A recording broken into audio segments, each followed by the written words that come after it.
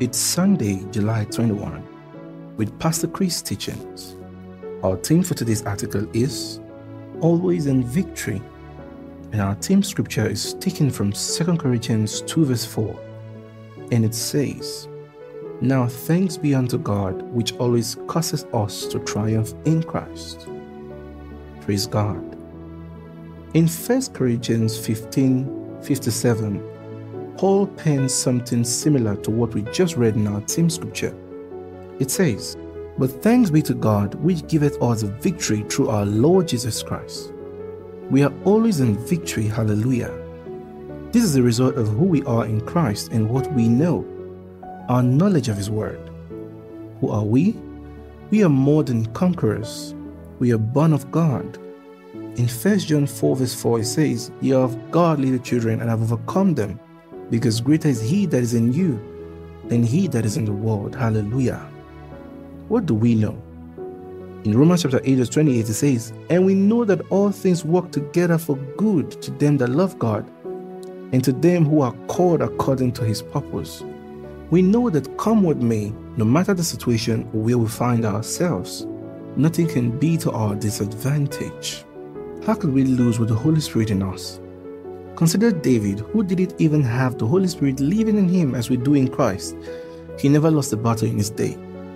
By the Holy Spirit upon him and his faith in the Abrahamic covenant, he won every battle. Our Lord Jesus already won victory over the world for us.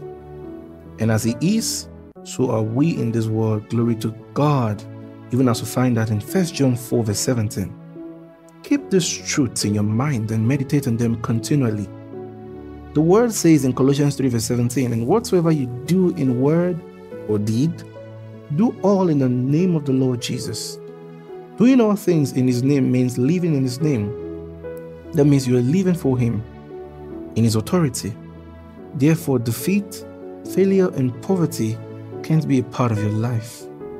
This consciousness should stir extraordinary boldness in your spirit, such that you are totally unruffled by any crisis.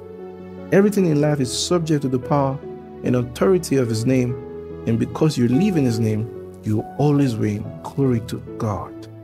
Oh, dear Lord, thank You for Your word to us today and for Pastor Chris. Alright, now let's take these confessions together and mean every word from the bottom of our heart. Please say with me. Thank You, Heavenly Father,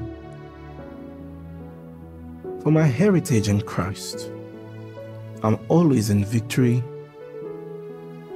Everything I do prospers because I have the life of God in me, and I've overcome the world. Thank You for giving me the name of Jesus to use and to live by. By the power and authority of that name, I make progress with giant strides today. With all of nature and everything that exists working together in my favor. In Jesus' name, Amen. Alright, for further study, please read 1 Corinthians 15 verse 57, in 1 John 4 verse 4, and also 1 John 5 verse 4. And for more details,